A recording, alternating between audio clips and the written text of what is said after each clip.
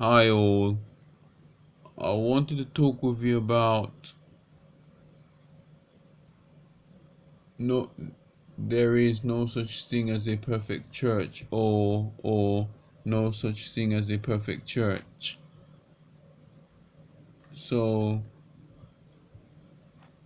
you can easily say you can some will say church is what you make it, but it's true in some ways but not every way, because you can make church what you make it, but then are we really pressing in for experiencing God, experiencing a touch of God, a touch of God's Holy Spirit, and a ever conscious mind of God and Jesus, and believing that God has touched us, and believing that God has actually made us aware of His presence and feel His presence. And if you're confused about what church to go to, just ask God to guide you, and sure enough He will guide you. And don't give up on that. Don't give up on that guidance. You will find your perfect church, but like I said, there's no such thing as a perfect church.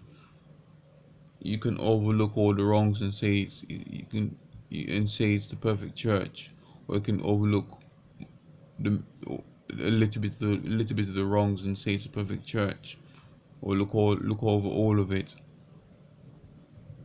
because every church have their own problems, small, big or large.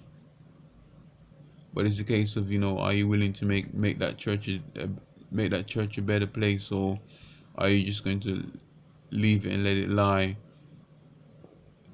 or are we just going to put wood to the fire and make it more worse? So, but I also know that the devil goes to church as well. The devil uses people to deceive people from the church, and not letting them believe in God and in Jesus.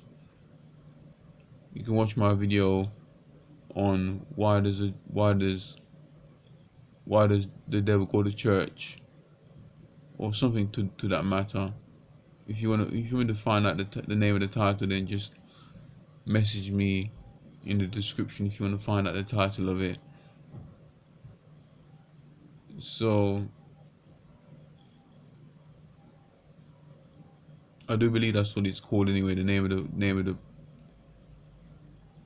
the video. It's either why does the devil go to church, or yeah, or the devil goes to church. Or just put in on the search part, just put in church and you'll find it.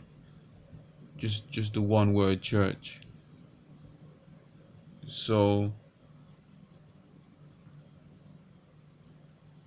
that's really all I have to say in this video. So let me just pray. No such thing.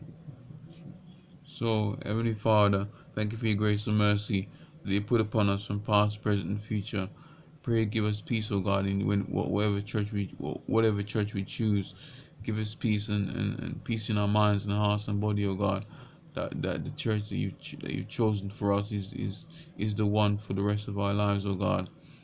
And help us to understand, and help any struggling churches, O God, if we found any, O God.